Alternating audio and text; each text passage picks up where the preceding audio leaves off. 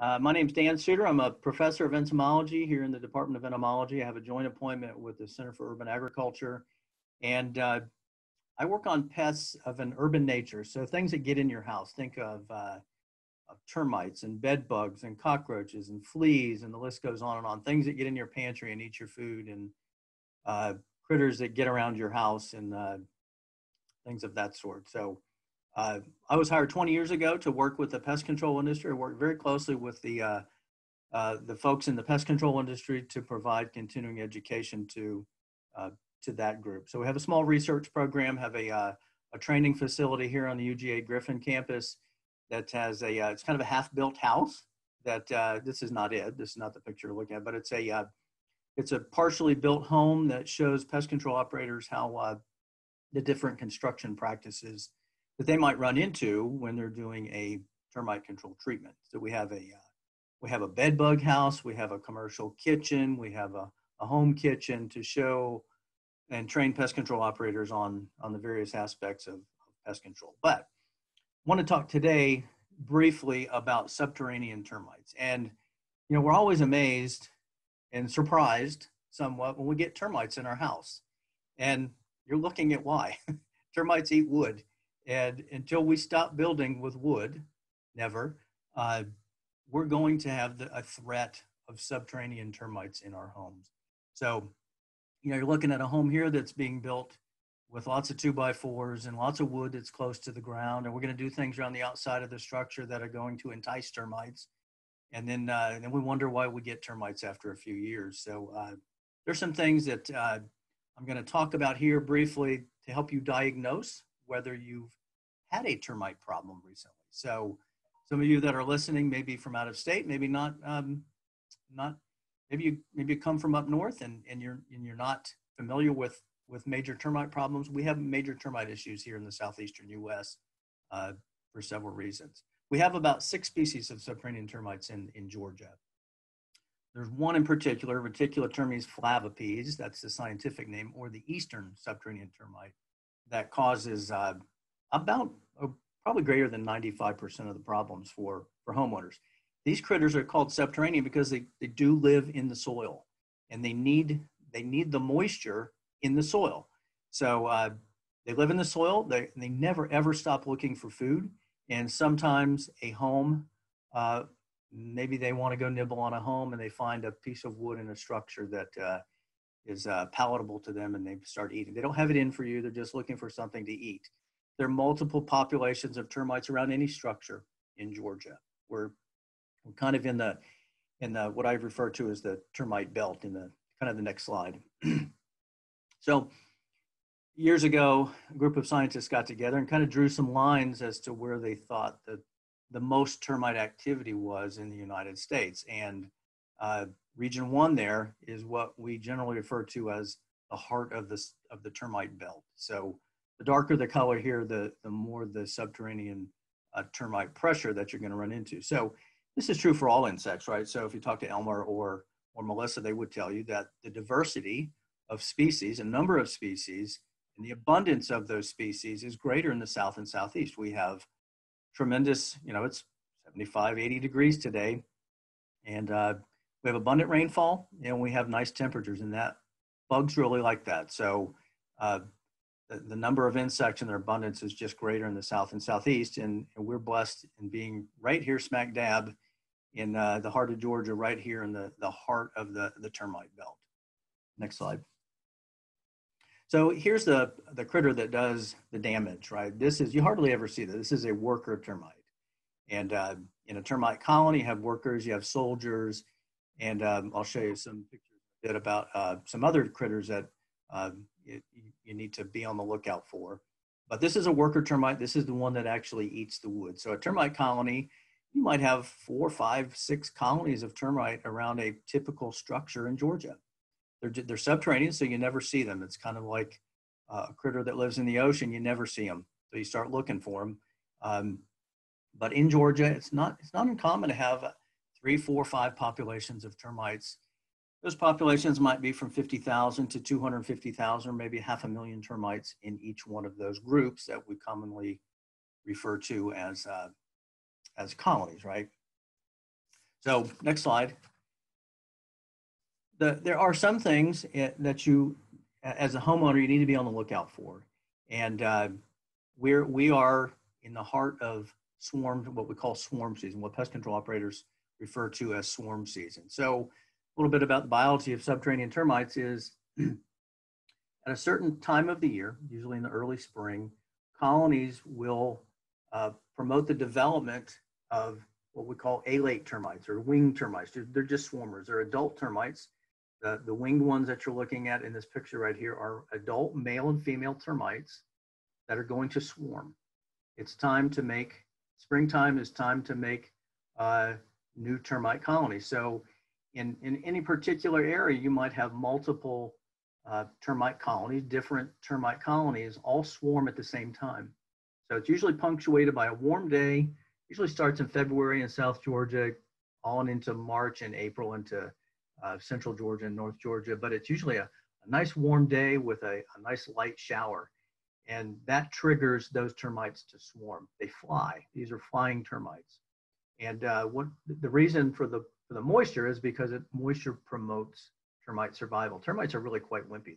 They will dry out fairly quickly if they don't find a moist place to live. That includes the workers in the previous picture that I showed you. But what happens here with these swarmers is they all swarm at the same time. They're not very good flyers, so a lot of them get eaten by birds. They get eaten by dragonflies. They fly a little bit, they land, they lose their wings, and then males and females will mate, and then those will start a new colony. And I would say 99% of them are eaten before they even get a chance to start a new colony. Fire ants are major predators, and other ants are major predators on these termites after they lose their wings. So they'll lose their wings literally within hours. They mate, and that's going to become the king and the queen of a new termite colony. So I bring this point up because if you have a termite, one of the probably the most important clue, the most obvious clue that you might have termites in your home is a swarm inside your structure. So these termites will fly to windows. You'll find, you may come home one day, find a couple hundred dead termites on the floor, a bunch of wings in a windowsill, little black insects flying around. Don't worry, they're all going to die. They're not going to cause any harm. But what that is indicative of, a swarm inside the home is indicative of a more severe problem. The swarmers you don't have to worry about. What that indicates is that you probably have an active termite infestation with workers that are eating your wood in the structure. It's very common to have termite swarms on the outside. You might find termites swarming from a stump or a fence post. Don't worry about that. That's just a natural happening on the outside. It's just a natural biology. So, but recently, over the past couple months, we have been seeing termite swarms. So if you've had a termite swarm in your house, probably should contact a pest control company to come out and do an inspection and maybe a treatment. Okay, next slide. The other thing that you might want to look for in crawl spaces or anywhere in the structure, as I said, termites they're susceptible to desiccation. They dry out very easily. So they bring mud from the soil up into the structure for two reasons. That mud tube right there is a hollow, kind of a straw-like thing that the termites crawl from the soil into the structure, and they're protected by this mud tube. This is a hollow tube. So if you find mud anywhere in a structure where mud should not be, that's another telltale sign that you have a subterranean termite infestation. So you want to look first for those alates, and the swarmers only come out at a certain time of year in the spring. But in the other times of year, you want to look for these mud tubes that might be coming up into the structure. So if you're in your crawl space and you start seeing some mud tubes coming up the wall, or you see mud on wood that shouldn't be there, maybe it has a tube-like appearance like this. It protects the termites from their primary predator, which is ants, but it's also 100% relative humidity inside the tube, and that keeps them from desiccating. So they use that tube to migrate up and down between the soil and where they are. Next picture. A little bit about termite control. So, by the way, if you've seen either one of those components of swarmers or mud, call a pest control company and have them come out and do an inspection. Even if you haven't seen those, a really good time to get an inspection, many pest control companies will do this for free, is during the summertime when termites are most active, right? So have them come out, they'll do a free inspection. It's not a bad idea to have that done once a year during the summertime. So companies can come out, crawl around on the inside of the crawl space and look on the inside a little bit and let you know if they find anything that might look like a termite infestation. But I want to comment here a little bit about this era of termite control that we're in right now. And we're in an era of termite control. I think the product selection is really good. There's a key year here, is 1995 was the year that the first termite bait came on the market. It was Centricon. There are another number of other competitive bait products that have come behind that, and a liquid insecticide that has been come on the market here since in 2000 called Fipronil. That has changed the game for termite control. I think we're probably in a better place for termite control now than we were prior to 1995. And if you look at termite control prior to 1995, the way we protected structures was you had all that wood in the structure in the second picture I showed you.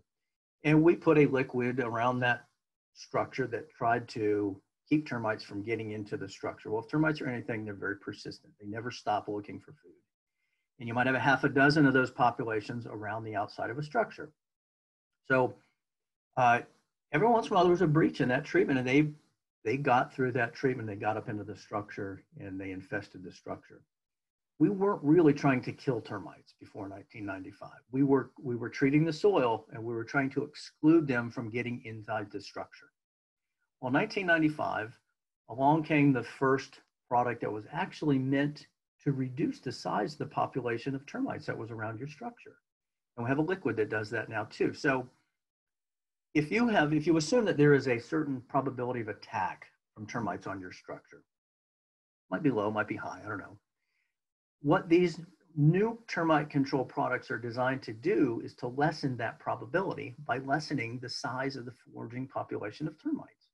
So if you have a population of termites around your structure, maybe a colony that's this big, and they eat bait and it reduces the size to something that big, you've reduced the threat to the structure.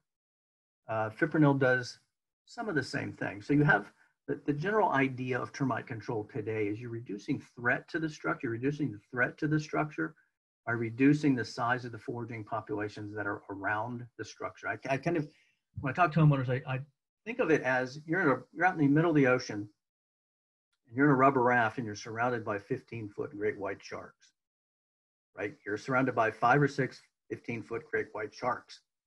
And you don't want them getting in your rubber raft. So you feed them something and that 15-foot great white shark becomes a 3-foot nurse shark. That's what we're looking at. What we're talking about when we talk about termite control today is reducing the threat, reducing the size of the foraging populations. You're reducing the threat to the structure at that point. So again, just to summarize here, if you think you might, this is a really good time to call your local pest control company, request an inspection. They'll come out, kind of crawl around in the crawl space, do an inspection for you and see if there's any signs that you might have termite infestation. If you've had a swarm recently, it's probably a good idea to call a pest control company, have them come out and do an inspection and probably request some type of treatment. So I'll go ahead and end with the next slide. If you have information, your portal to UGA, if you're a homeowner, you're watching this, your portal into UGA is your county extension office. So your county extension agent knows everybody at the university. If you have a question on anything, they know who to contact at the university. So if you call that phone number right there, no matter where you are in the state, it'll put you in contact with your county extension agent. And if you have a question, we're gardening right now, everybody's vegetable gardening. Some of these webinars have been about vegetable gardening, but if you have a question about anything, if your county agent doesn't know it, they know who to contact to get you in touch with somebody who will be able to answer your question. So I'm going to go ahead and wrap it up there and be happy to answer any questions anybody might have about termites.